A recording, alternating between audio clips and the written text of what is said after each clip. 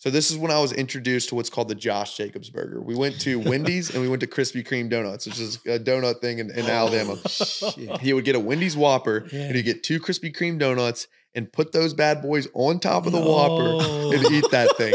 It looked like a straight train to diabetes, if you ask me. But like, I was like, what is this thing? He called it the Josh Jacobs burger. He's like, this is my burger, everything. And it was hysterical. He would eat this thing and then you see the guy perform like he does. And you're like, you never ate it? oh no.